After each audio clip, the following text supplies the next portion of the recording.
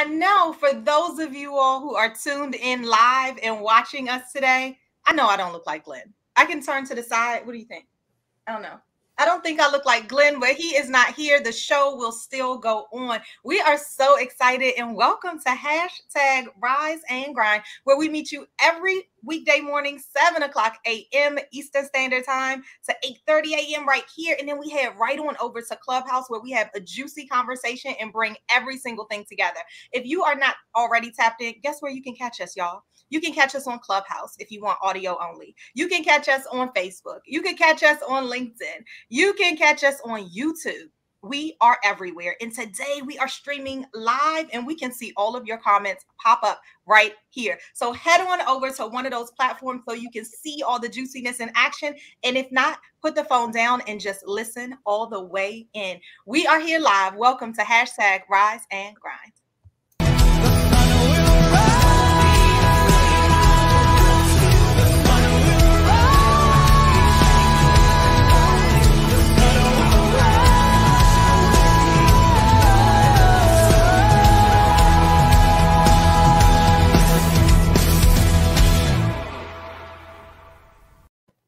Woo! How y'all doing? Hey, Scott, Ramon, Sarah, how you guys doing this morning? Doing fantastic. Yeah, you said you're not Glenn. I think we picked up on that really, really fast. Yeah. I love that necklace. I love, the hair, the earrings, beautiful, beautiful. Good morning, champion. Good morning. Why, thank you so much. Sarah, good morning. Good morning. Good morning. Good morning. I'm so excited for you to open our show today. I can't wait to hear from you. Well, all right. There's no pressure at all. Listen, hey, everybody. I am Lolita E. Walker, and I don't know if we've met, but if not, hello. Today, we have been talking all about accountability and then executing on other people's advice that they give us. Here's the thing. It's always about choice, right? If you were with us this morning from 5 o'clock a.m. Eastern Standard Time on Clubhouse, then you already have heard from T.M. Hyman. You've already heard from Stephen Kuhn. You've already heard from Michelle McLean, and they went all the way in on things like accountability, on choice, on showing all the way up, right? We talked about gratitude this week. And so I'm just leaning all the way in and giving you a couple nuggets to challenge your thinking before we start talking as a collective this morning. Now, when I think about accountability, right? I think about somebody holding you to what it is that you said you were going to do. I think about clarity, confidence, and commitment. And it's not the first time you guys have heard me talk about that. Clarity, confidence, and commitment. But today I want to take it from the angle of excuses. Did that hit somebody all bubbly inside? Excuses. Now it was George Washington Carver. Let me get my facts right over here. George Washington Carver, who said 99%. Now listen to this. 99% of all failures come from people who have a habit of making excuses. I'm going to say that one more time because I want you to check yourself before you wreck yourself and say, am I inside that 99%? 99% of all failures come from people who have a habit of making excuses. Do you have a habit of making excuses? Listen, there's no judgment. I know sometimes I make excuses, and I want to leave you with a poem that I learned when I was in college. It goes, excuses, excuses, excuses. Excuses are tools of incompetence that build monuments of nothingness. And those who indulge in such theories are seldom capable of anything else. I'm going to repeat it one more time because it's that powerful. Excuses are tools of incompetence that build monuments of nothingness. And those who indulge in such theories are seldom capable of anything else. Now, imagine that you had this toolkit. Now, I carry my toolkit on my back, okay? So I have a book bag. Imagine, I want you to walk with me. Imagine you have a book bag. And you're just walking. You got your toolkit back there. And there's this bowl that's called excuses. How often do you go into that? How often do you leverage it? And what if you're trying to build everything, build your empire, build your monument, whatever that looks like, build you up, and you're using excuses as your foundation? Come on. Excuses are tools of incompetence. You can't even build with that. That build monuments of nothingness. You're going nowhere. So today I want to remind you that clarity plus confidence equals the commitment of how you show up. Clarity, where are you going? And why are you going to that place? Plus confidence. Do you believe in who you are? Do you know who you are? When you say, I am Lolita Emmanuel Walker, when you insert your name, who are you? Are you living that way? Clarity plus confidence equals the commitment of how you show up. How committed are we to show all the way up? Sarah earlier talked about, earlier this week, showing up. Or was it last week? It was 1 week. And since you guys have been here, then guess what? You've heard it. Just about the notion of showing up. We don't make excuses. So today, before we get into our chat with everybody, I want to just talk about and leave you with this right here. What if excuses were tools of incompetence? Now, as I was thinking today, I have a 9-year-old son, Walker. You guys already know that. And sometimes we play the staring game, right? Sometimes we look at each other in the eyes and we wait to see who blinks. Have you played that game? I'm sure a lot of you guys have played that game. Let me know in the comments if you played that game before. The game of the staring game. Now imagine accountability sitting on one side of the street and then excuses sitting on the other. Imagine both of you guys just looking at each other. It's this big burly person that's looking at you full of excuses and they're looking at you. Who's going to blink first? Are you going to take a piece of that? Is the peer pressure going to come? Or are you going to move forward? Right? Now, let me ask you about the game again. Now, imagine you're back in grade school and you're looking and you're looking and you don't blink. And you finally blink. What's the first thing that comes out of your mouth? Think back.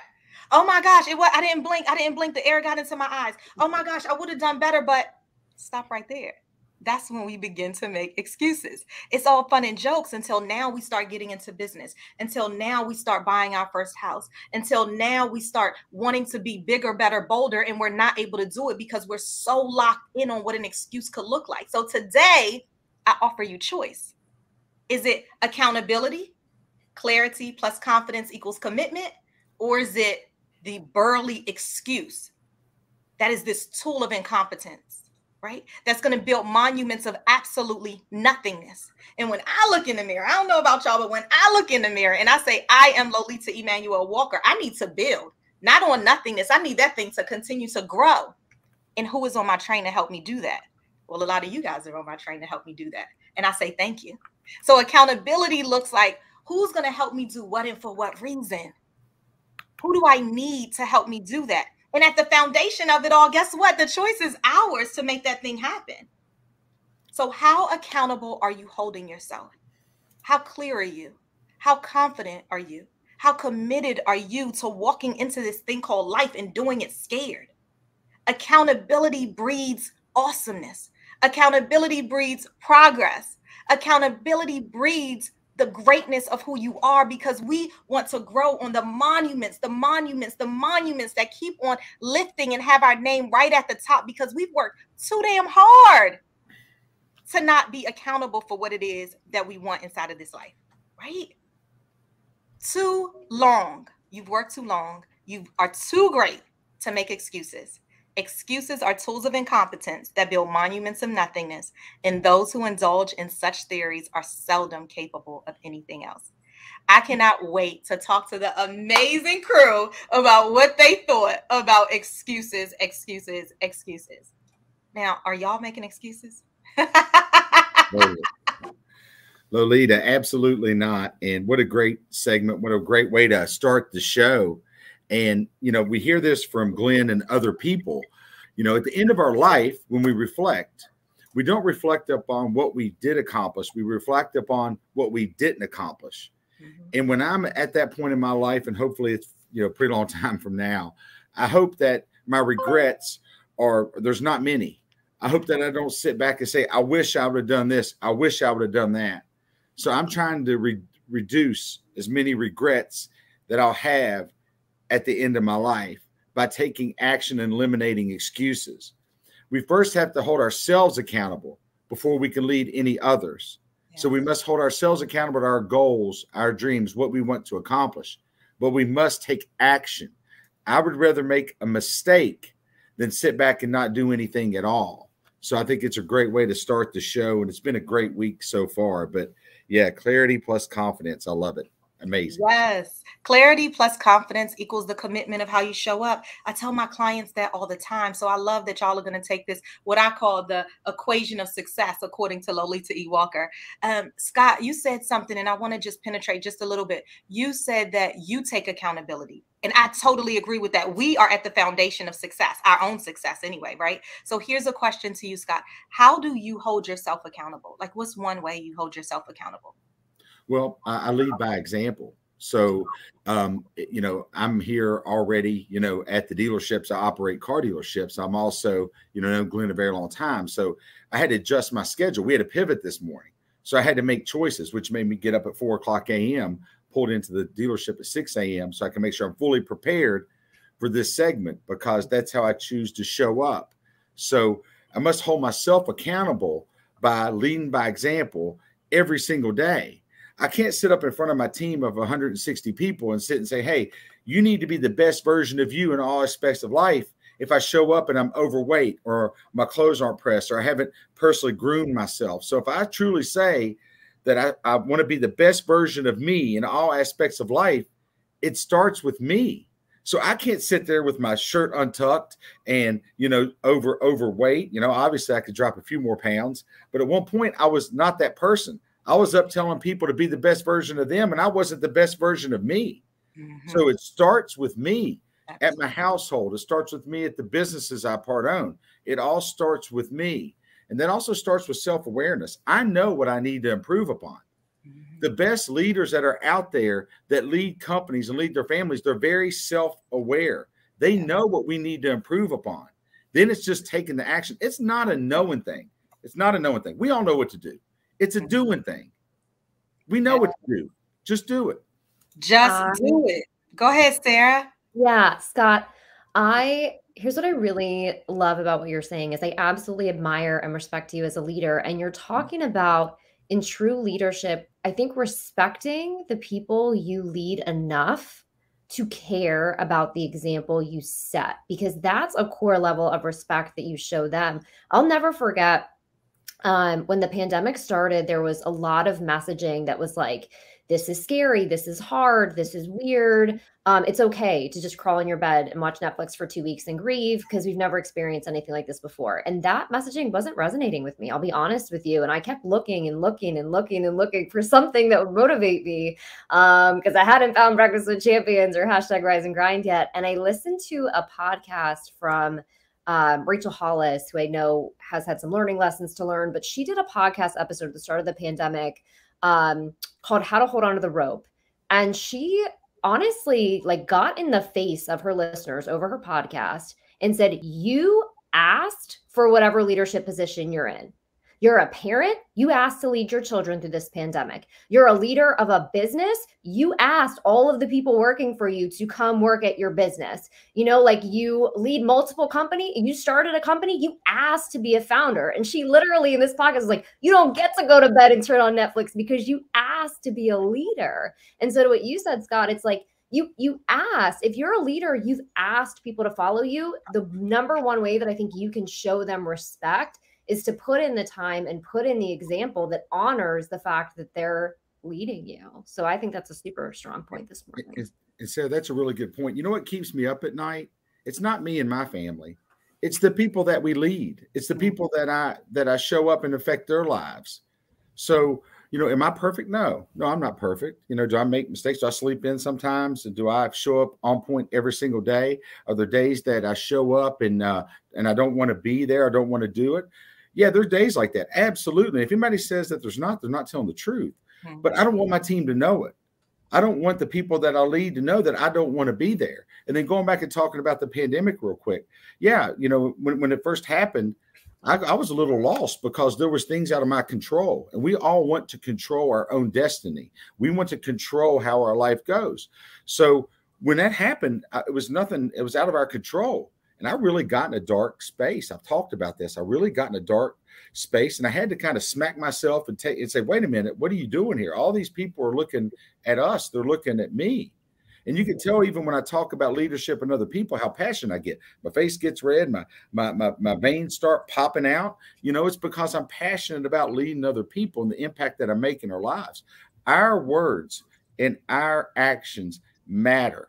And they not only matter to us and the people we lead, but it matters to our team and their families and our communities. And it's a huge responsibility that if you're going to lead people, you know, that we need to take very serious. But as you can tell, when we talk about accountability, I get passionate in my veins. I mean, I'm not mad. Just so everybody knows I'm not mad. It's just talk. And as long as I don't drop over, you know, I'm fine. And as y'all can see, I'm trying to get a Nike endorsement. I said, just do it. And then I got my Pop-Tarts back here. I see the Pop-Tarts. I wanted to keep us on track because that was such a fire open from you and Lolita. Yeah. But I see the product placement. I don't know what my wife was thinking with the strawberry back here. But anyway, trying to mix it up a little bit. So listen, hey, Scott, I absolutely love what you talked about leadership, and Sarah.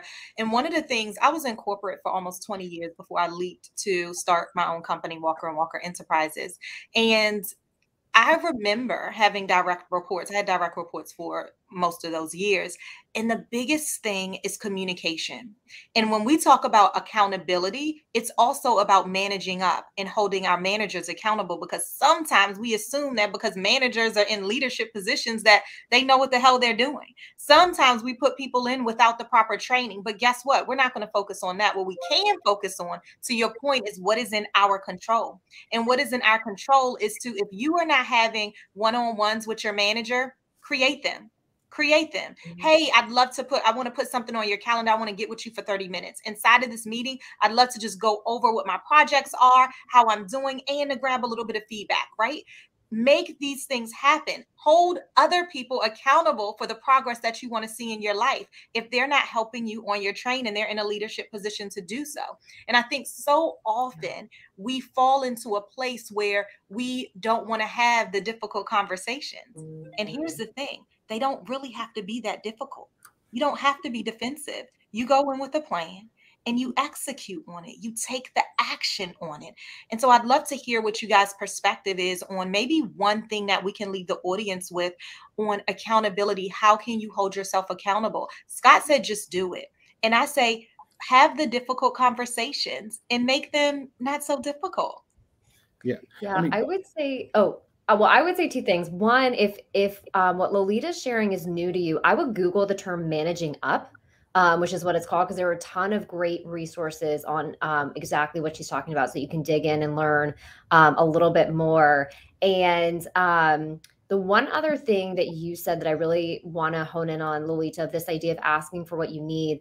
I once saw Jill Abrams, I believe is her name, who was the former CEO of the New York Times who got fired, speak in a lecture. And she was talking about the fact how she kept getting promoted position over position over position because she was a good journalist and no one ever gave her leadership training. And she didn't know that she could ask for leadership training. So I think along with asking your boss, whatever position you're in, if you can, how you can improve at your job, if you've been promoted to a position of leadership and you haven't been given any leadership training, I'd say that's something you can ask for as well. Yes, and put it on your development plans. Make sure that you force the conversations, and you can do so in a way. I do a leadership training, and some of these things here are things that we can do as employees, and quite frankly, as employers, making sure that we are gifting these type of tools and techniques to our employees so that they can be successful. We are only as good as our employees, right? Managers only look good when their employees are the bomb.com because we delegate and disappear. So we need that, right? Yeah. And Dora Maria, I wrote 2 articles on managing up for Mashable. I'm just saying, if you pull in links. Let me share just real quick. The mistake I made was I only focused on what was important to me. When I found out and talked to the staff and found out what their 3 personal and 3 professional goals, and then I sent and got to know them. If you truly show people you care, you can manage them differently. Mm-hmm. If you think that I truly don't care about you and it's only about the numbers and only about the profitability, then it's going to be a totally different relationship. But if I find out what your personal professional goals are, and then I sit and say, hey, you know what, Lolita, I know you're not, you don't feel like probably making the phone calls, or you're not doing the things you need to do in order to get to this goal. But remember, you want to buy that first house. Remember, you want to, start the college fund. Remember, we want to max out that 401k. So we use their personal goals in order to push them. But it all starts with caring. If your staff doesn't think you truly care about them individually and their families, and it's a fine line, because I do care. I care a lot, but I also want them to be the best versions of them. And the people that are around you that truly care about you are going to push you. They're going to push you. And it's all how you react to it. Just remember, when I kind of distance myself from some staff members, it's because I've tried to positively motivate them. I try to kick them in the rear end, literally. I mean, maybe verbally, not literally. But anyway, I've tried the different ways to motivate them. And I don't really want to give up on them, but we focus on the ones that when we push them, they react. So I love that. I think we could do an entire show just on leadership, and how amazing would it be if we just all continue to go around and give one tip. People's lives are going to shift in how they show up to work and how they lead differently. I love this so much. Super powerful, open Lolita. Thank you, Scott. And now I have the honor of introducing Ramon Ray, who brings us the good news every single day, founder of Smart Hustle Media, StreamYard Ninja. We are here for it, Ramon. We're super excited. Hey, can y'all hear me okay? Yes. Awesome. It's been an honor to be here, even though I know people can watch us afterwards. I just want to say that, man, this has been amazing to do. Let me stop my little timer here. And this is a new thing. So, by the way, if Candace and the team in the back, feel free to take over the highlighting and all that. But I like the 4 shot here, so that's fine with me. But I'll be real quick. Won't be a few minutes for the good news today on Rise and Grind. But I must say, I think we're rocking along, and I'm having a lot of fun being here today. So with that, let me start good news segment, as I got 4 million taps and 10,000 comments. Here we go. So our good news nuggets today are how to deal with imposter syndrome at work, why words matter, and the 12 best investing apps that you may want to consider for your business, for your life, for your health, for your family, as it were. Our goal when we do good news is to do one of 3 things: make you smarter, make you laugh, or just warm your heart. So let's dive into it. And as Sarah said, I'm Ramon Ray. You can get to know me better at RamonRay.com or on the IG at Ramon Ray Smart Hustle. So how to deal with imposter syndrome at work. Some of you may be working for a company, working in a traditional 9-to-5, as it were, job. Some of you may be working for yourself, as many of us here do, who are our hosts. But there's a few things to consider. This aspect of feeling like you're fake at work, feeling like you're not enough, feeling like maybe you have a position you didn't deserve it. We didn't coordinate this, but I think it was Sarah who talked about the person who didn't know she could ask for leadership training. Well, here's the solution for that. It is time for you to create, get ready, drum roll, a brag folder. When you rock and do good things, give yourself a high five. Give yourself a high five. Celebrate it. When you get positive feedback or a compliment, anything like that, take a screenshot and put it in a folder. I do that professionally. I have a little folder called Kudos. Now, I do that for, as it were, selfish good reasons. As a I am the brand, right? As a personality, I save a lot of this to show clients. But even for those of you at work, working a job, when your boss or someone says, good job, says kudos, save that. Enjoy that. Because those times when you're feeling like you're an imposter, when you're feeling like you're not enough, those are the times when you can bring that thing to life. So that's how we can get over imposter syndrome, especially at work or even in our own lives. Another thing I want to talk about today is why words matter. We have some amazing wordsmiths on stage, and definitely Lolita E. Walker holds that reign for sure. But words are a powerful thing. Bible talks about, I think in James or Genesis or Jude or Revelations, somewhere there, they can break people up or tear them down.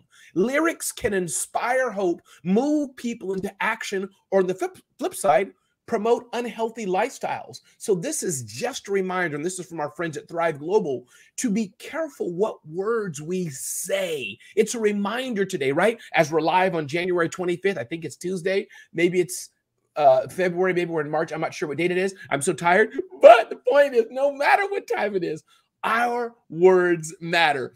And third good news of the day, just to list a few investing apps. Scott Simons, I know this is near and dear to your heart, sharing it. that everybody can be, as it were, a millionaire in their own right. Scott talks about saving money, putting it aside, investing it. Once you do that, have a rainy day fund. Once you do that, maybe you invest in some other things. So everybody can grow wealth. I happen to use Scott Betterment, and this is not financial advice, just sharing some tools I use, but a few of the tools they talk about, all they do listed here: Robinhood, Acorns, Ellevest, TD, Stash, Ally, E-Trade, Betterment, Fidelity, Public.com, Wealthfront, and SoFi. So the point is, those of you who have not yet started managing or investing or putting aside your money, in addition to a regular savings account and checking account, you may want to take $1, take $2, take $3, metaphorically, and invest that to get a higher return in your money. And I would say, Scott, what I've learned is just the discipline of putting it aside. I look at my money a week later, a year later, 5 years later, I'm like, oh, Daddy got a few thousand put aside. So I'm Ramon Ray here, part of the amazing Rise and Grind team on the Good News segment, and I hope you all have enjoyed it. Back to the host as I hit tab 47 in the amazing Chrome browser. I'm back.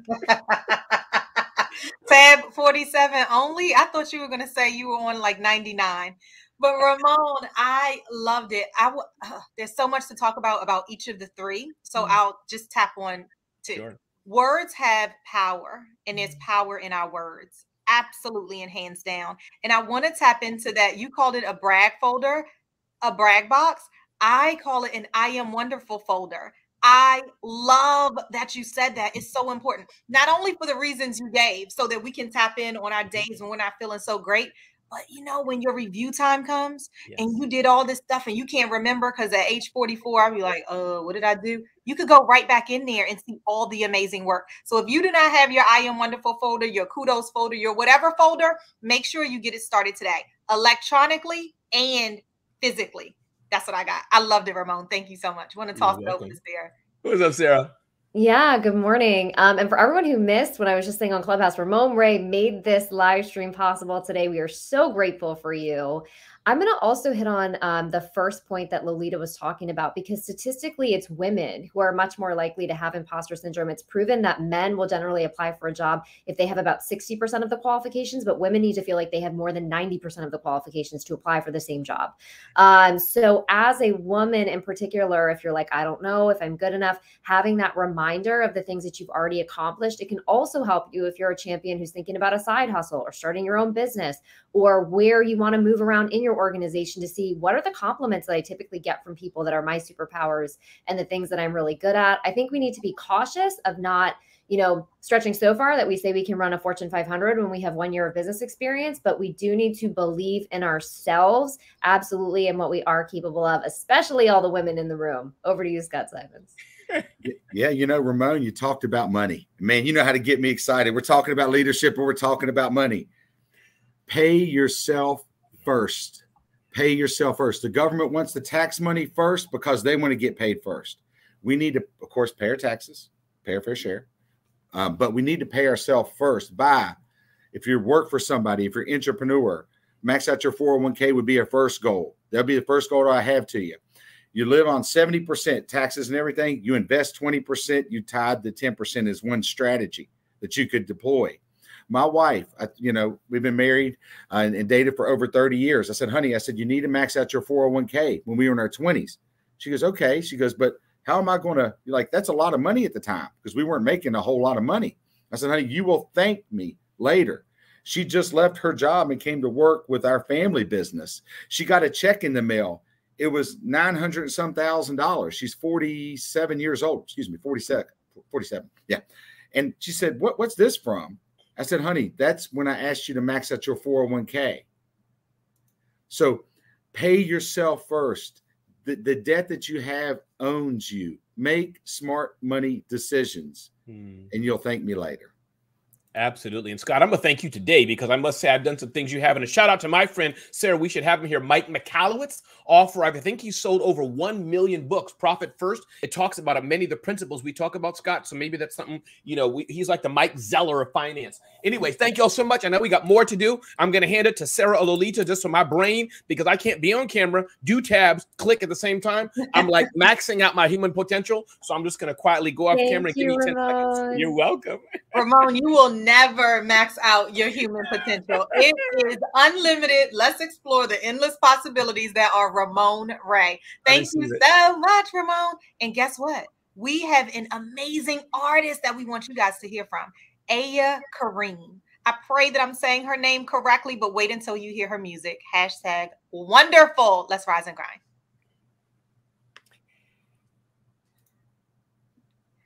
And she is coming in 3, 2, 1. Oh, hi. Hey, how are you? Welcome to the party. I saw you guys sing Aya or Aya. It's Aya. Oh, thank you, Aya. Yes, you look so beautiful this morning. You will be singing for us, and we can't wait to hear from you. Thank you. Yes, we understand that. Guess what? You came early and you came breach. And so your music has to be amazing. We can't wait to hear.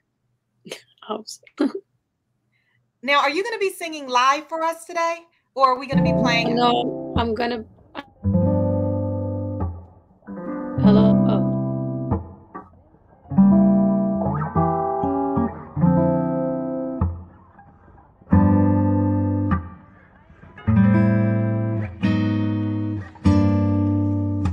Why you gotta act like that? 'Cause we fading. Why you do me wrong like that? I've been patient. It's not that I want you, but I need you. I've been out here, I wanna see you. So why you gotta act like that? Act like that. You got me blowing your phone up. It don't make no sense at all, no. You just got me feeling that there's something going on.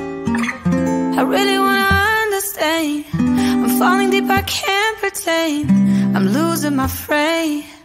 Yeah, sitting here trying to reflect. Can't get you out of my head. I just want you in my bed. Can we stop playing this game? Can we stop playing this game? Why you gotta act like that? 'Cause we fading.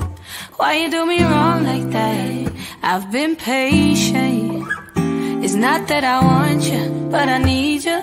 I've been out here, I wanna see you. So why you gotta act like that? Act like that. I'm a mess, I'm faded, I'm stressed. Can't take it at the crib, waiting for you, naked. Yeah, I just really need your body. Feel your warmth up on my body. Need your kisses on my body. Wanna give you all of me. Sitting here trying to reflect. Can't get you out of my head. I just want you in my bed. Can we stop playing this game? Can we stop playing this game? Why you gotta act like that? 'Cause we fading. Why you do me wrong like that? I've been patient. It's not that I want you, but I need you. I've been out here, I wanna see you. So why you gotta act like that? Act like that.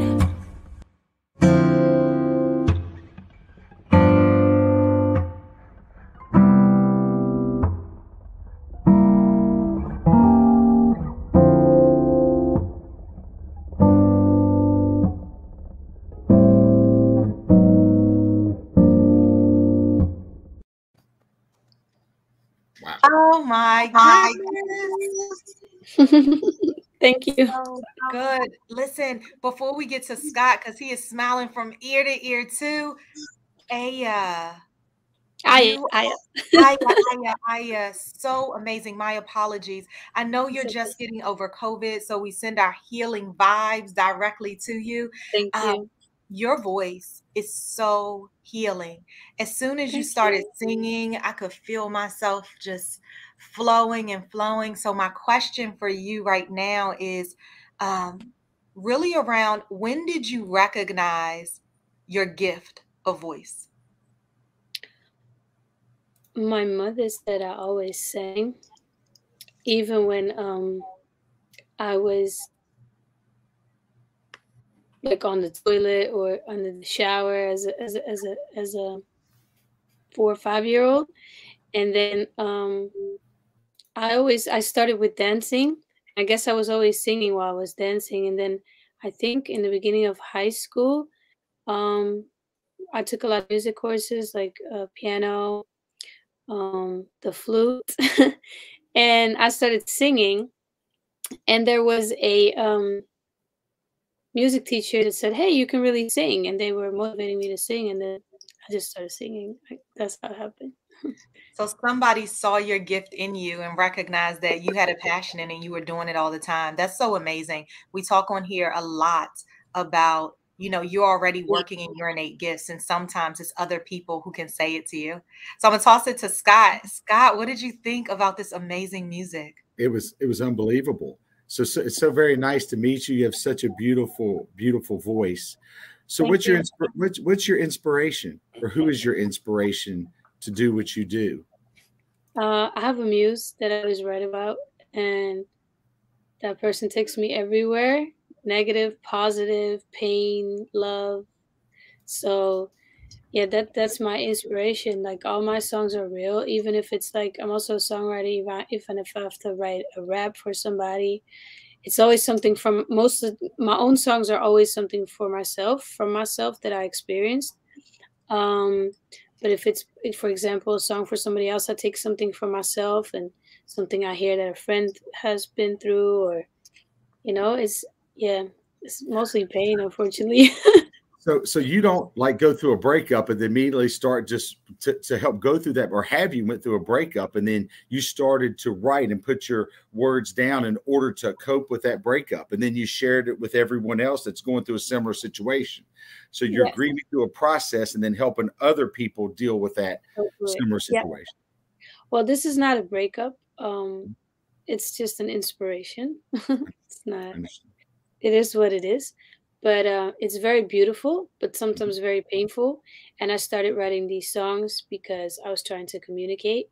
So almost every song that I have for my project are letters to my muse to try to communicate. So this was like, why you gotta act like that? Like, I felt like I was losing my best friend because the communication with the long distance was getting very weak. So yeah, I wrote this song. Wow. Beautiful. Simple, Thank you. beautiful. Just listening to you is so amazing, because as a creative, I think it's so important that we share exactly this inspiration. And I love that you talked about, I have a muse. And so I take a piece of me, but guess what? I'm also leveraging the skill, like the experiences of everyone around us. And I love that you said this wasn't really a breakup, but it's a piece of me.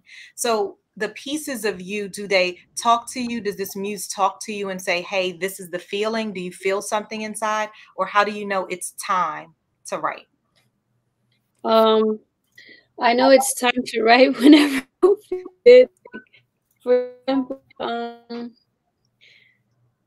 yeah, I can't curse on the radio, but last year, my birthday, we couldn't see each other because he had to work. So I went to the studio and wrote a whole song, and the song is called "The B Word," and I put all my frustrations in it. And he was like, "Oh wow, you're funny," when he heard it. And then he was like, "But guess what? It kind of really sounds like a hit." And then I played it for a lot of people, and they were like, "Oh, that's really good. We should make you mad more often."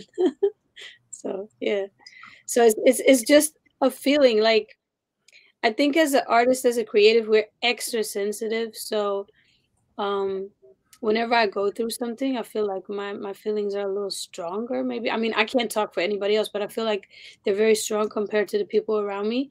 And the only way I can get rid of the feeling, like I can feel good again, is if I write it off me. I have to write a song. Like, it's necessary. I can't not write.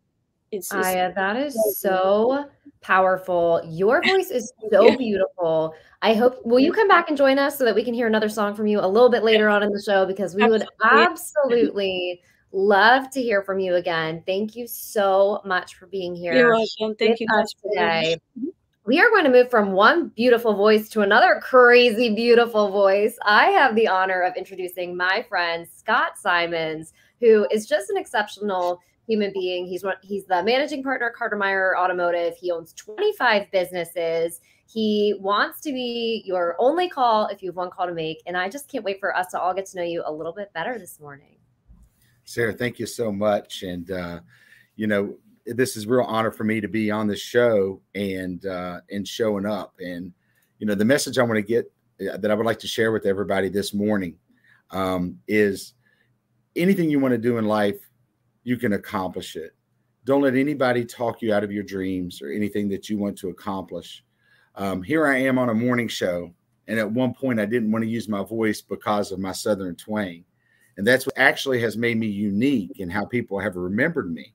So, what maybe you feel like is odd is actually your uniqueness is your gift.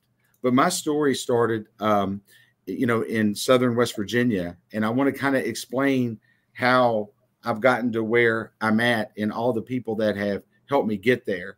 Because I have so many people, to thank and that have played an influence in my life. But my mom and dad taught me a lot of things, being from Southern West Virginia. My dad worked 5 jobs. My mom, they worked. They showed my brother and I a work ethic that is second to none. If you want something, work for it. We do handouts. We do believe in giving people an opportunity and helping other people when possible. But the work ethic that I learned from my family growing up in the area that we grew up from. So because they sacrificed for my brother and I, everything they did was to give me and my brother, George, an opportunity. Now, he was blessed with the intelligence. He's a doctor. I happen to get in the auto industry, which I happen to love the auto industry. But growing up, I always dreamed about being a car dealer. And after I got out of, I worked since I was 15 years old. I started taking college courses in 10th grade, working the whole time because that's what I saw my dad do. So I saw my dad working 5 jobs. And I said, well, to go to school and work 1 job, what's the big deal? And, even people would say, well, how are you going to become a car dealer? Do your parents have money? No, they've saved. Is your parents a car dealer? No disrespect to anybody that is. I happen to work for Carter Myers Automotive Group. I'm a partner with Liza Borges. She's a 4th generation car dealer, but she's as best as any CEO in the country. So, growing up and struggling, I didn't want to see, I didn't want to live in scarcity. I saw my parents sitting around worried about money all the time. My dad never made more than $32,000 a year, in 1 job. And I saw, people, them arguing and worrying and, there was so much scarcity. And I said, I just don't want to, I love them and I appreciate their sacrifice, but I simply don't want to, I don't want to live this way. This is not a favorable way to live when, you may eat 1 time a day or, at first we lived in a house with our aunt till we saved up enough money to buy our first house. And our first car was a Chevrolet Celebrity that we paid a couple $100 for. My dad gave it to a tech school to fix. Bondo was falling out. And I used to tell my dad, hey, Dad, don't pull up to the front of the school. The kids will make fun of me. And my dad said, son, don't you ever be ashamed of who you are, ever. And that stuck with me. Other lessons that I learned from my dad and my mom, if you say you're going to do something, your handshake or your word means something. You do it. So those are some of the things that my parents taught me, earlier in life is to dream big and work really hard. And I think a lot of people dream big, but they don't want to put the effort behind it to accomplish their goals and their dreams. And most people that I talk to that reach out to me, they're kind of trapped in this life that they created. And they're kind of counting down that time till they retire or, they're basically dead, but they're still alive. So I started off in my journey after I got my master's degree. I started off selling cars and people said, well, why would you go get a master's degree and go sell cars? You could have went straight from college. Well, I wanted to prove to people that I could, make it through college. I learned a lot of things going through college. So I embarked on my journey over 25 years ago selling cars. And I remember my first interview, the gentleman said, I said, I want to own a car dealership. And he said, I've never even sold a car before. And he said, well, how are you going to do that? And he kind of laughed at me. And I said, well, sir, if you give me an opportunity, I'll show you. So I went from selling cars into finance, which if you go through the auto industry, it's finance, sales management, general sales manager, general managing partner, which I'm proud to say I'm a managing partner with Carter Myers Automotive Group. But through that time, people would sit and say, hey, you live a pretty blessed life now. Yeah, I'm very fortunate. But the struggle the missing activities, the working 6 days a week, 12, 13, 14 hours a day, battling depression, losing who I was at one point, having so much pressure on you that you just don't know if you could take it or not. The times that I went to alcohol and lost who I was because I was wanting to accomplish this goal so bad, because I had so many people that doubted me as I was growing up. And you know what? When they doubted me, I deserved that doubt because I was lost at times. But I knew that if you're a good person and you have a good heart, it all works out. If you have a good heart and you continue to not give up and keep pushing forward, you are the only one that knows what you're capable of. Don't listen to other people. If they give you feedback, yes, listen to them, but take that feedback and then take the action. But my whole message that I wanted to get to everybody this morning is, dream big and work really hard. It doesn't matter where you're from. It doesn't matter the mistakes that you've made in the past. Let those go. If I sit and thought about all the mistakes that I made in my life, I would just be trapped in what happened in behind me. There's a reason why our windshield is so big and our rearview mirror is so small. I don't look back. I just continue to look forward. And I think if you're a good person, you work really hard, you can accomplish anything in life, and you're going to go through ups and downs. But for the people that have sacrificed for you, your parents, your family, the people that believed in you when you didn't believe in yourself, don't let their work, don't let their belief in you go in vain. Keep pushing forward, and you can accomplish anything you want in this life. I'm living proof, and I still have a long way to go to be the person that God envisioned me to be. I'm a work in process. I fail often. I make mistakes, multiple mistakes a day. But I truly believe if you're a good person, it'll all simply will work out. So I appreciate the opportunity to share with everybody this morning, and I hope that it made some impact in your life. Scott Simons. Oh my goodness.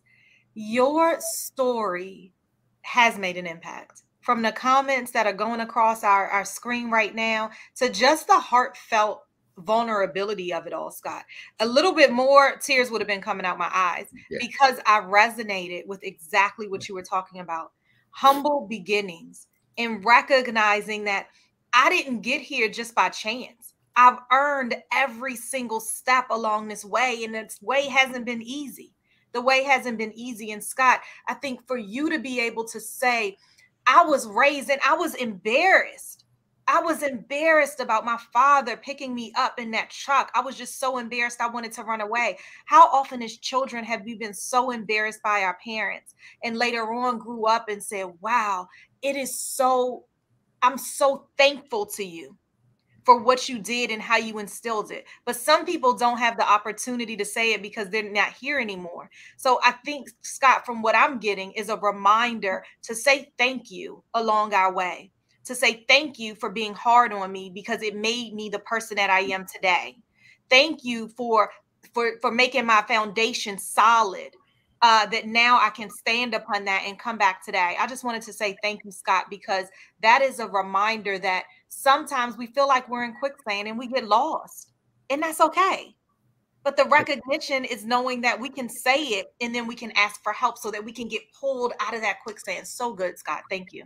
Yes. Don't let the people that believed in you, don't let their sacrifices go in vain. Don't let the sacrifice that my mom and dad gave for me. I have an obligation to be the best version of me and be the best human I can be because of the sacrifices and how my parents showed me the way. So their sacrifice can't go in vain. I've got to make a bigger impact in this world. And that's the reason why when Glenn asked me to be on, said, I don't know how we're going to make this work, all of us, but you know what?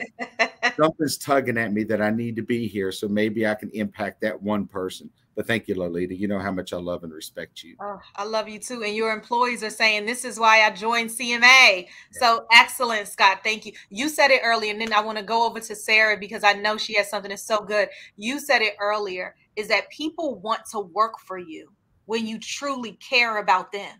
And you got to care about yourself too. So You are proof, Scott. Good morning. You know, Lolita, the most frustrating part is when you feel like you care about people more than they care about their families. That's heartbreaking. That keeps me up at night when I feel like that I care more about them and their future than they care about themselves. And you just want to grab them and shake them. Obviously, that's not acceptable. But the ones that you do make an impact with, it keeps you going. But thank you, Lolita. Absolutely. Sarah, jump on in here. So good.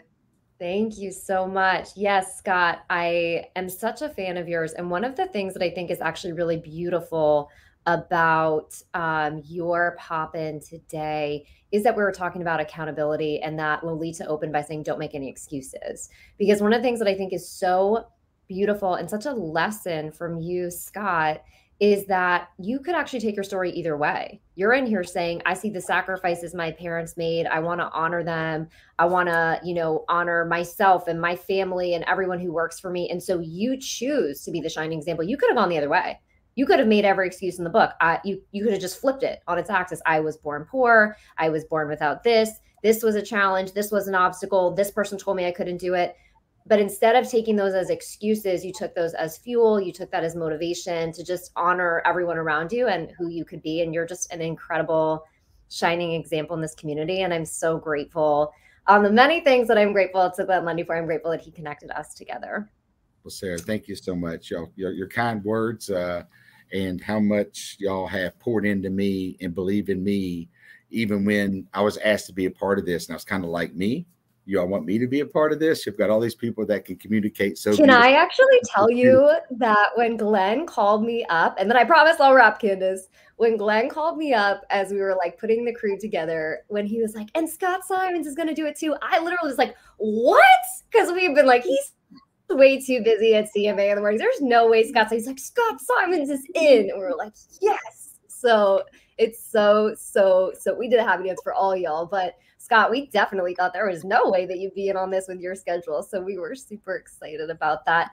I am going to quickly reset the YouTube, Facebook, LinkedIn, Twitter, and tell you all that you are here for #RiseAndGrind. It's a daily morning show we do from 7 to 8:30 live across all social media. And then we head on over to Clubhouse for 30 minutes afterwards.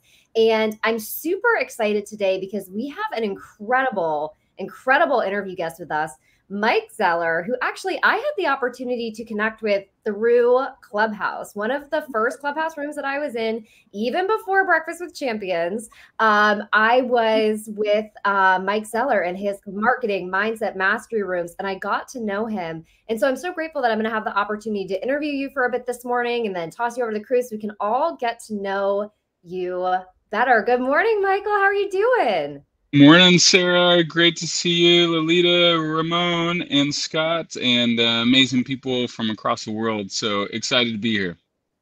Absolutely. So, Mike, one of the things that's really interesting to me about I need to like move my face from side to side. We can be side by side, Ramon. I'll just make some space. You know, one of the things that I love about your story is that you're super candid, not only about how you help people be successful and make money and break free of limiting beliefs, but that kind of as we were talking about with Scott just now, it wasn't always a linear path for you, that you also got in your own way, lost money. Like, talk to us about your journey to get to where you are today to help business leaders. Yeah, I mean, I've started 16 plus businesses, probably closer to 20 now. And man, you know, I just always embrace that the success is not in necessarily the end result in whether or not like I nailed it with that project or that business, but it's often in the learning. And if you look, one of my favorite female entrepreneurs, Sarah Blakely, good to see everybody. Rita, Glenn, miss you as well, my friend. But one of the things that I see is like you have a healthy embrace of failure and you have a different perspective on failure. If you look at what I like to call the middle class mindset versus the mindset of the abundant, is failure is temporary. Everything, success and failure is temporary, and it's not really failure if you learn.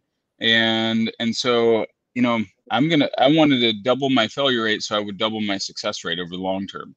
And so I also know, like, as you go through a lot of mistakes, what happens is you end up learning, accelerating your learning, you get greater awareness. And I know, heck, I'm 42. I've got at least another 40 years to create. I'm only really 10 years into my entrepreneur career. So I got another 40 years ahead. It's going to be a ton of fun. And then I think your mistakes also are fuel for your setbacks, set you up for your comeback. And so if I look at, resistance, when we look at our failures, and I'm sorry, I got a little long-winded on this answer, but it's almost like a Boeing 737 taking off. How much does a Boeing 737 weigh? 485 tons. I know, it's freaking heavy. It's a big, heavy metal bird. But how does that get off into the night air carrying, 200 passengers? It lifts off because it faces enough resistance. The resistance actually forces it up into the night sky. But if it doesn't hit it with enough speed, enough intensity, enough focus, then what happens is it stays on the ground. And so, when we go through life's journey, it's like, man, we gotta go after it, and not play small. It's one of my quests even this year is to expand myself and not play small, and embrace really the opportunities to learn and grow even more. So a follow-up question I have on that is we often hear successful people talk about their previous failures, talk about how they failed, forward. Oh, well, I tried this and I failed. But once they're successful, what do you say to the person, though, who's in that right now, who's facing that resistance right now, and who feels like they're never going to get to the end of the journey where they're going to get to say, I failed and then I succeeded? Like, what is kind of your advice to that person who just feels stuck? Yeah. One of the things that helps me a ton, like I literally just come from a speaking engagement. This is in, I think it's January 2020. And I was in LA and I was on the airplane and I did really well. Like it was amazing. It was a retreat mastermind that I spoke at that one of my clients and mentees was hosting. And I come back and I'm on the airplane. And I just get hit with this wave of despair, of like, man, I'm just not making progress. And I'm just like, I felt like a failure. And I was hit with all these things and all these feelings. I was like, you know what? I'm going to sit down. I'm on the airplane. And I took my journal out and I just said, you know what? I'm going to write down all my areas of progress in the last month. And 20 minutes later, I had like 42 areas of progress. And it's like what we focus on is what we attract, and often our feelings are dictated by what we focus on.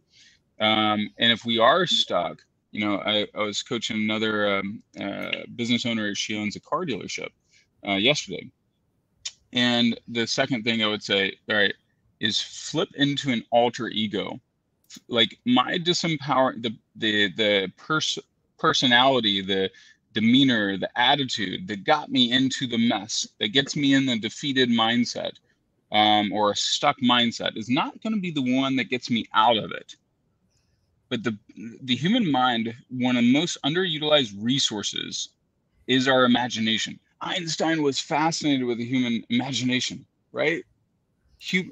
Great geniuses of our era have great imagination, but we all have vastly undertapped imagination capacities. And so like something that helps me and has helped a lot of my clients is like flip into an alter ego. And so I've got Magic Mike. Magic Mike can get me out of jams. Weak Ass Willie got me into the jams. Weak Ass Willie is the one that wants to play small, and he's got his tail tucked between his legs. And then I've got a new alter ego, Hollywood Mike Z, that's coming out this year too. He's more entertaining. Oh, I'm excited about that. And speaking of things that are coming out this year, we're gonna have to talk about your book in a minute. But you touched on imagination, and I know that you became a dad over the last year. And I always think kids are the most imaginative, just humans. And I'm curious how that's changed your mindset around anything, around imagination, around just like how has becoming a dad over the past year changed kind of your outlook? It's amazing. I love being a dad. And interestingly, so in 1968, they did the study, and I read about it in Stephen Kotler's book, The Art of Impossible. But they did a study on 4 and 5-year-olds. And 98% of 4 and 5-year-olds scored on the genius level of creativity, versus by the time someone got to be an adult, only 2% of adults scored on the genius level of creativity. So they outscored NASA astronauts. 4 and 5-year-olds outscored NASA astronauts in 1968. So, and it's because, and they were tapped in their imagination. They hadn't had their imagination shut them down, right? So like, I want to tap into that. So as I'm looking at my daughter, her name is Sonnet, as in like sonetto, Italian word for song. Her middle name is Oceana, so song of the ocean. Oceana is French for ocean. So man, it's really helped me see. Frankly, I'm fascinated with it, the imagination, the exploration. I'm also, since I wrote a book about human genius, you know, where we started paying attention to her personality cues while she was in the womb. For example, we would go to a party and be around a bunch of people, and she would not talk, she would not move. Like literally, we went to the hospital one time because my wife was so afraid that something was terribly wrong with her, that she was like dying or something in the womb. And so we went to the hospital to get her checked on because she was not moving. And it was just, hey, she's an introvert. She doesn't like being around loud noises, loud people. And but it's helped me reorient, and you have to get even more focused, like laser-like focus. So I frankly have to cut out my ESPN and my sports a little bit, and just lock in, and I got to man up to another level. So. Incredible. Well, I have to share you with Scott and Lolita, even though I could ask you questions all day long. So with that said, I am going to pass the mic over to Lolita to ask you the next question. Oh, are you ready? Are you ready? Thank you so much for being here. You know, as you were talking about human potential and genius and children and recognizing who they are even before they come out, I'd love to know, how old is your child? Very young, right? For last year, you said? 7 months. Yep, she's 7 months old. Yeah. 7 months old. I love it. I remember back then. Listen, the question that I have for you is, what activities are you doing with your child, right? With your 7-month-old, or plan to maybe within the first 2 years, to really help to bring out that imagination you were talking about? You know, it's more important for a child's development. I learned this from the book, How to Multiply Your Kid's Intelligence, from the Human, I think it's Human Growth Institute. And it's more important for your child to learn than it is to play. Like, they love learning. And so one of the things we're doing is, you know, we are very, very intentional about, we want to teach our child how to read by 18 months old. In the book, they actually break down some of the children that by age 18 months old, they know 600 words. 600 words, crazy. And even like some of them can deep dive into a 10-foot swimming pool. And so we're going to test and experiment with a lot of these things. My wife, she actually learned how to read by the time she was 2.5 years old. I was like a slow learner. I could barely talk at like 4.5. So anyway, we're going to be testing out. And look at you now, Mike Zeller. Look at you now. I still slur my words sometimes, though. You know, before we move over to Scott, one of the things in the after show, hopefully you will meet us over on Clubhouse after the 8:30 hour. But I'd love to talk about your perspective later. So not now, but just think about, you know, how hard do we push our children into what we know that will help them thrive versus allowing them to explore, kind of think Montessori. So I can't wait to talk about that when we get on Clubhouse. Yeah, it's vital. I'm with you, Lolita. Scott, my bad. Hey, good morning, Mike. Thank you for joining us. And I've heard amazing things about you. So let me ask you something. We always say, you know, we all should have our perfect avatar, our perfect client.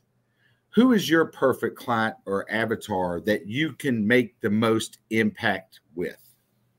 Yeah, mine is probably a type 3 on the Enneagram, or they're a very driven high achiever. I love working with hungry people, and you know, we all probably do as well. We don't know any of those over here. No, I'm just kidding. Never heard of them. Right. But I think you know, I love I've really got two core avatars for my two different you know, trees or whatever you want to call it. I've got my for my thought leader, I work with a lot of authors, speakers, coaches, and I help them develop what I call the Prosperous Expert Pathway, which is 6 pillars. Get your money mindset right, find your zone of genius. 3rd, find your 4% client that can produce 64% of your revenue. 4th, create an irresistible offer for that 4% client aligned with your zone of genius. And then 5th, build your A-player team that helps you scale and removes yourself. And then 6th, build your expert pathway. And I've found that authors, speakers, etc., and that have already got some traction. You know, they already have a train moving. The train's just not moving as fast, not as optimally as they would like, and they're ready. They know they are missing a few levers in the offer. I love creating an irresistible offer. I think every single business, when they hit that hockey stick growth, it comes down to an irresistible offer. Something is off in the offer. But if you get, like, I can go to Dropbox, I can go to Tesla, I can go to, you know, Russell Brunson, whoever, there's irresistible offers. And then the next piece, e-commerce. I love working with 7-8 figure e-commerce guys because of my partnership with Colin Wayne. But I think finding that person who you can really help, man, it's absolutely vital. And I think it's not, it's really 15 to 20 questions or 15 to 20 conversations with people to find your core avatar, what I've found. Wow. Thanks, Mike. Thank you for sharing. Appreciate it. Yeah. So, Mike, you have so much knowledge to share. That's one thing I'm always blown away when I talk to you. I feel like you're one of those people who you're just so knowledgeable. So first, Lolita already said, come hang out with us on Clubhouse. From 8:30 to 9, so everyone can ping you with questions. But in the meantime, I know you have a book coming out this year, and I want you to tell everyone what's in the book, what they can learn, where they can get it. I want to hear all about the book. You got it. Let me grab it here. So, you know, just working with a lot of entrepreneurs and leaders, not just entrepreneurs. I've worked with executives at the IRS to a lot of different entrepreneurs. So I created this book, Genius Within. Let's get it right there. Created that, and it's on Amazon, or you can go to geniuswithinbook.com and get it for free. Just cover shipping and handling. But what I've found is there's 4 main areas that if you gather the clues, and we want to be relentlessly obsessed with gathering clues about our genius, and here's why. If you get, how many of us have struggled with uncertainty or doubt in this pandemic, right? Or like you're in the transition season, right? Like me too, right? Transition season. So how do you figure out your next level of genius? Well, our whole lives are littered with clues, but our challenge is they're scattered. It's like the seeds are blowing in the wind, all right? But if you get all the clues and you gather them on the same table, then much like Jim Collins and his Good to Great books and his Built to Last and all that, what does he do? His first job is to get all the clues, all the data on the table, like so that the patterns emerge. It's like they pop like popcorn when you have enough clues. And so the clues show up in 4 main areas. First, your unique talents. 2nd, your key relationships. 3rd, your defining life experiences. And 4th, values and passions. So I have people go through 5 different personality tests. Why 5? They all measure something different. Like Wealth Dynamics shows you your natural pathway to building wealth. 2nd, after they gather all those data, answer 7 questions on each of those. Then I go into key relationships. Your key relationships, there's people that bring you life versus death. If you get clarity around that, guess what? Now you can step more into those relationships. 3rd, and we've got, you know, our messes become our message, our breakdowns become our breakthroughs. We've got those littered throughout our life. And if we tie them in to our passions, tie them into our relationships, tie them into our values, guess what? Now it starts emerging. So that's what I love. You can get a copy of it, guys, for free at geniuswithinbook.com, and message me as well if you can't find that, or on Amazon. So thanks for asking, Sarah. Yeah, Mike, thank you so much for joining us this morning. And you're going to be on the after show, right? You're going to be there. Of course. How could I miss it? I tell you what, leave your comments, leave your questions for Mike. Also, join us on Clubhouse at 8:30 so you can ask him directly. But Mike, thank you so much for joining us, and we sincerely appreciate you being here today. Thank you. Well, thanks for having me. I know you guys got Alexander about to rock it out. He's looking fresh with his hair. I need to take some hair tips from Alexander. But guys, thank you for having me. You guys rock. Pleasure, and we'll see you soon. Mike, you and I both. I mean, Alexander's hair is always on point. But what I'm going to ask everybody out there, please be sure and comment across all social media. Please, so that way Alexander can find your comments, and he's going to share your comments live on the show. But we need your comment. Plus, we want your feedback. We want to know how we're doing. Alexander, I'm passing it to you. What are they saying in the streets?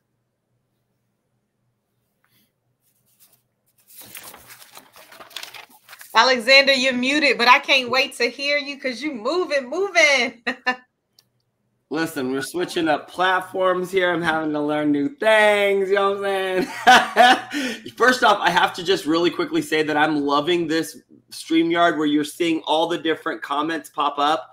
I'm loving it. It's given me life. And so my name is Alexander Gonzalez, coming to you live from St. Petersburg, Florida, here with all things social, seeing you here on these Clubhouse streets, on these LinkedIn streets, on these YouTube streets, all over the place. And for the first time today, I don't know if this has been happening, but I hadn't seen it actually, the video on Twitter, but we were live on Twitter, which was really exciting for me. First and foremost, Scott, your buddy, I know someone that you love, someone that I used to know on Clubhouse, haven't seen him in a while. Bent St. Hours says, Scott Simons, my man. I know that you guys have a very close friendship. Also, we see that Valerie Oakley says, clarity plus confidence equals commitment to success, quoting Lolita Walker. Yes, Twitter is rocking this morning. Dr. Jamesia coming in hot with accountability breeds greatness. What is up, Gloria Bond? I'm loving these pop-ups. It's giving me life. So give me all the love. I want to see all about it, y'all. I want to see all about it.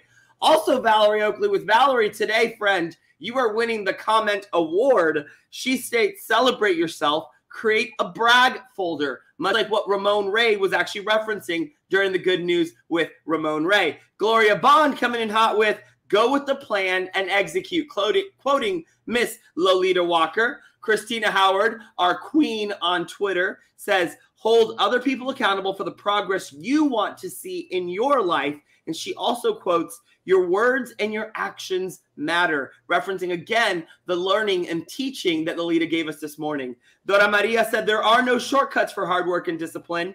Scott Simon has a heart of gold. And yes, value people all the time. And this one I loved because Valerie Oakley said, Glenn Lundy, your spirit is throughout this entire project. Trailblazer, door opener. Look at the fruit of your labor.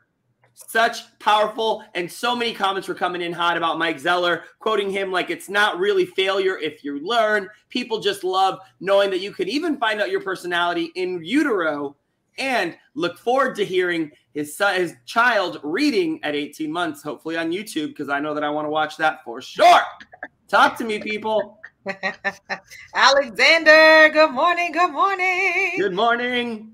I am digging all of the comments popping up. I'm loving StreamYard. So good. Makes your job so much more easier. I totally believe it. Listen, one of the things that I was saying in my head was that we're taking all hair product endorsements until you launch yours. So I just want to go ahead and put that out there. There it is right there. We are taking all hair product endorsements till you launch your own. We are taking names, product names for Alexander's product. What do you think it should be called? Because it's coming hot in the 2023. We're claiming it.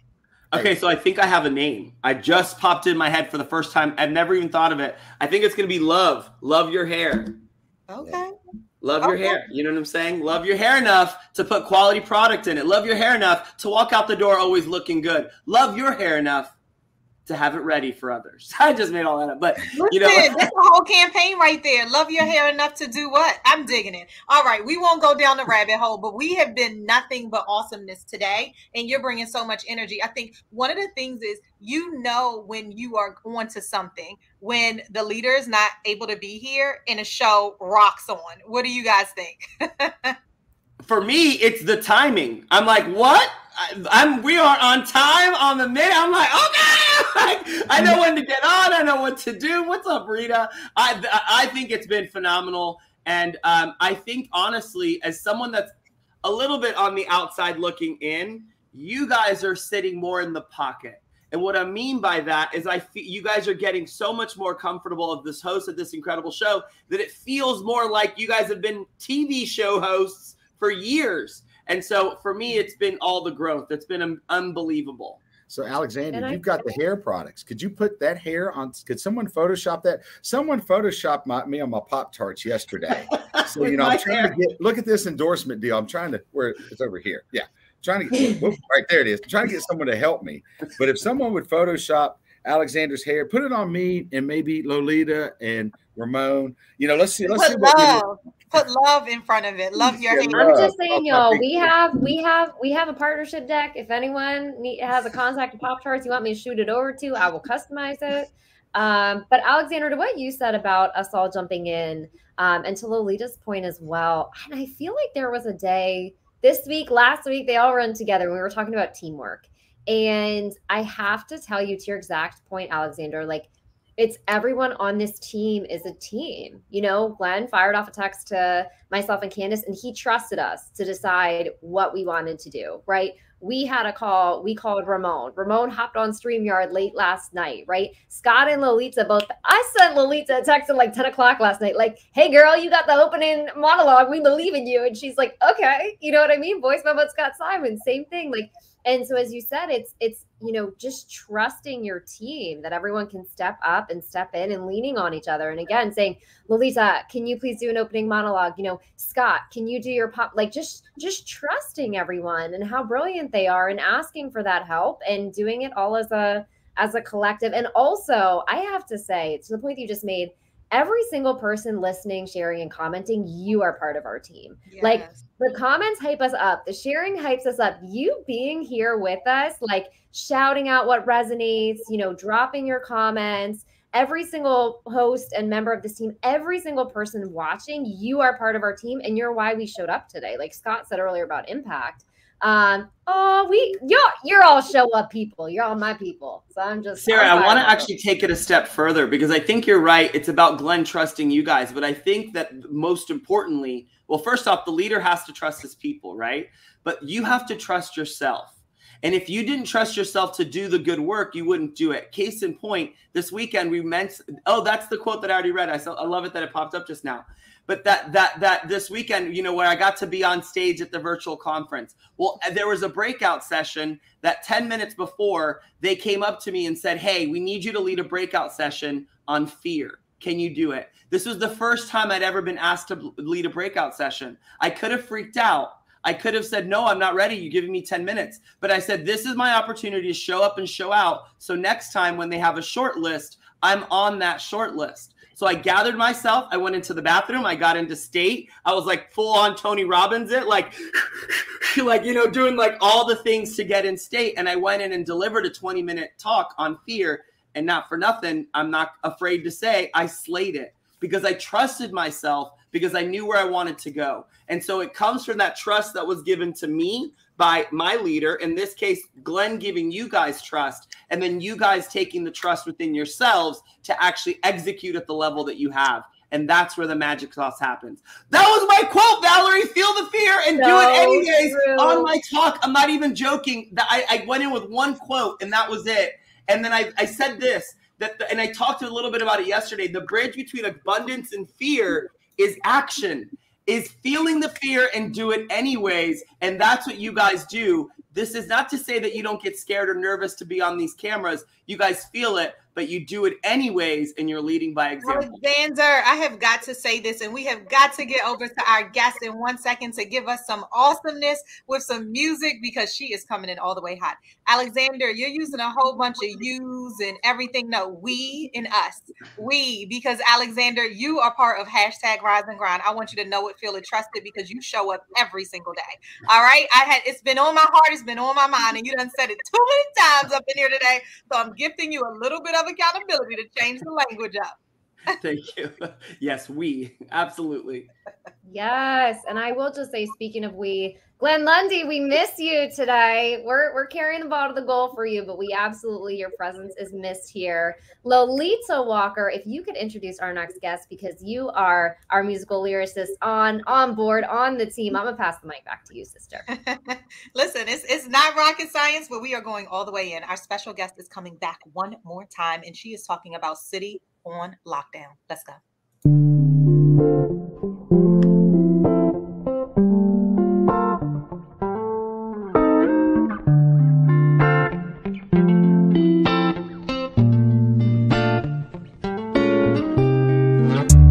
Won't close my eyes, been up all night.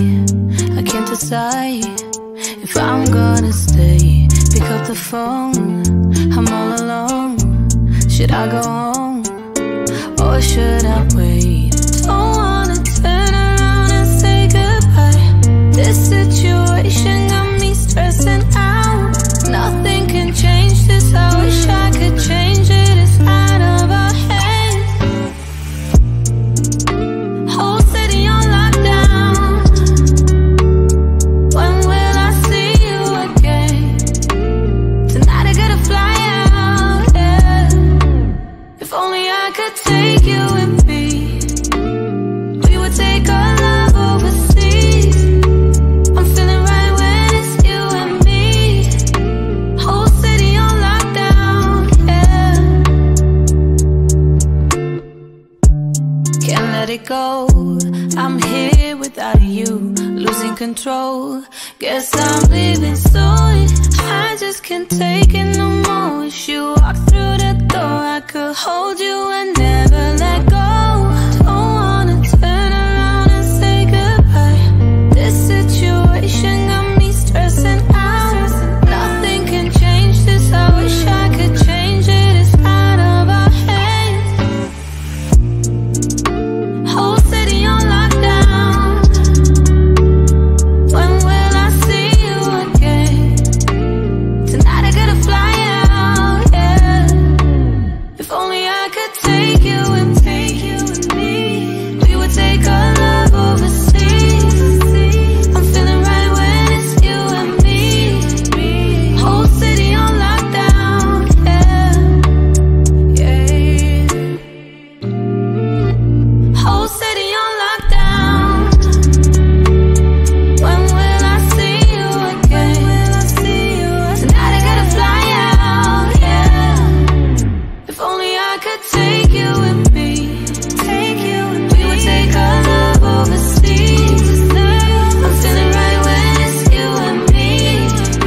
Whole city on lockdown, yeah.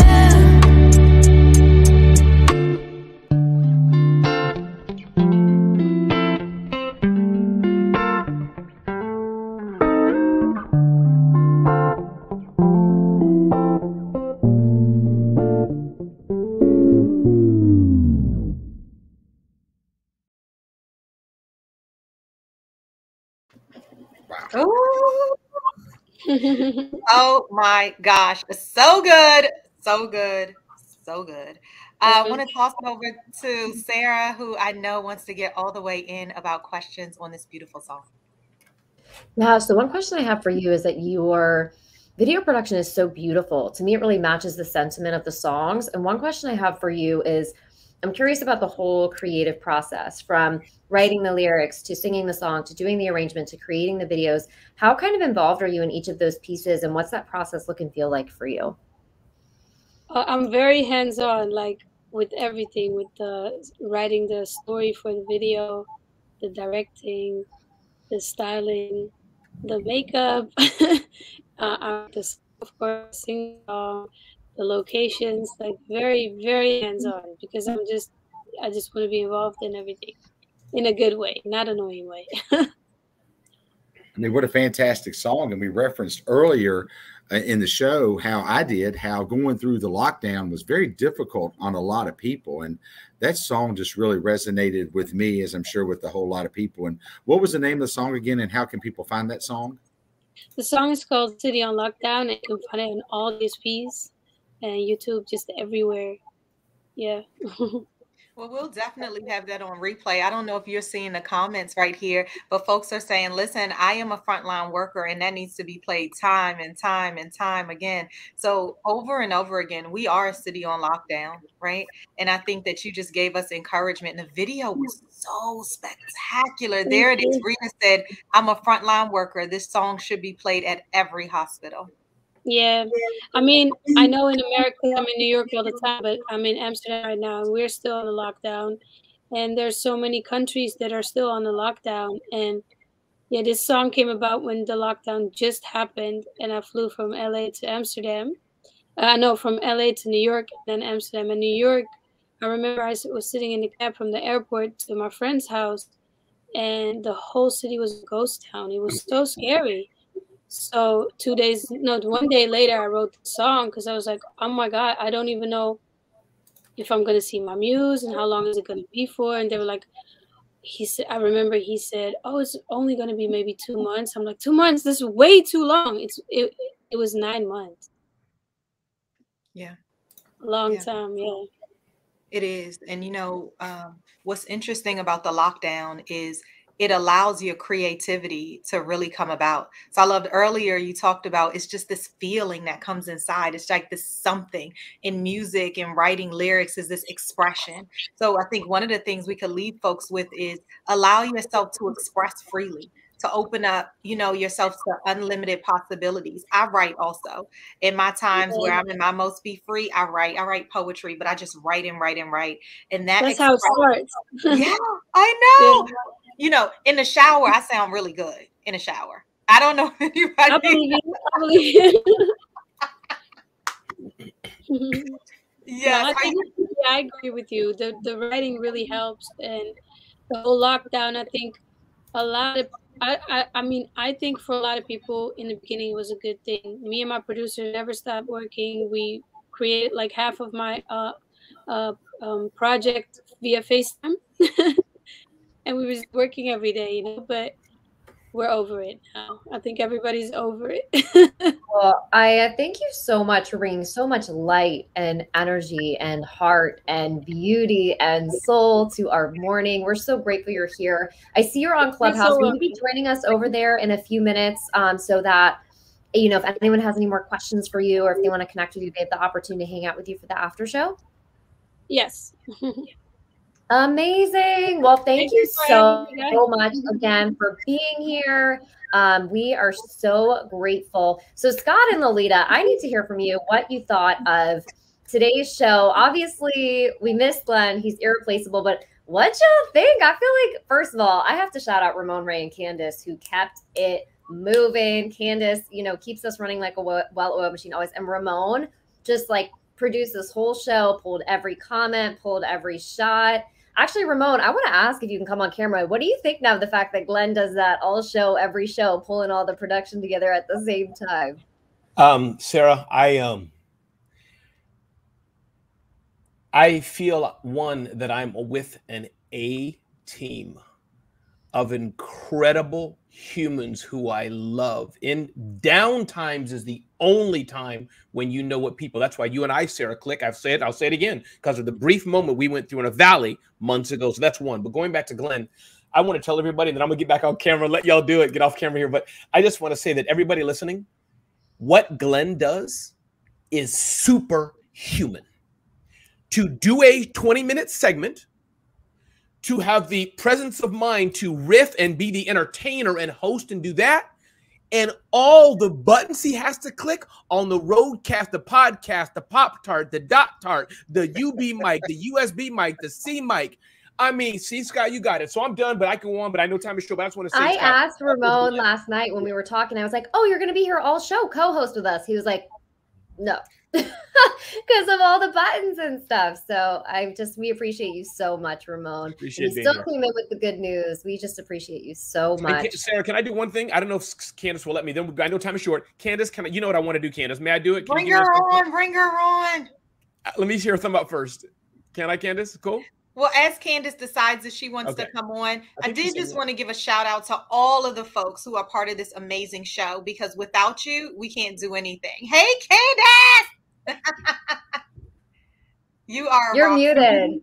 Oh my gosh, you guys don't understand. Like, I literally rushed home from the gym. I haven't showered. I have mascara on. That's about it. So this is me in all my glory. Okay. Well, and listen, to say what Lolita was saying, that includes every single one of our moderators on Breakfast with Champions, starting at 4:55 a.m. Every single one of our speakers, every single one of you who hangs out on stage, every single one of you who contributes.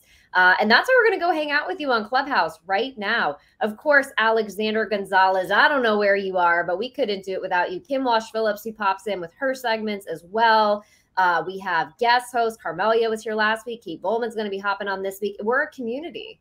And so I said, every single one of our moderators, every single one of our speakers, every single one of you watching and listening on any social media platform, like, thank you for being at this breakfast table with us. The best conversations that happen over breakfast. We're so grateful you're here with us. And with that said, Ramon, you killed it. Let's end all these feeds and hop over to Clubhouse. How does that sound, everyone?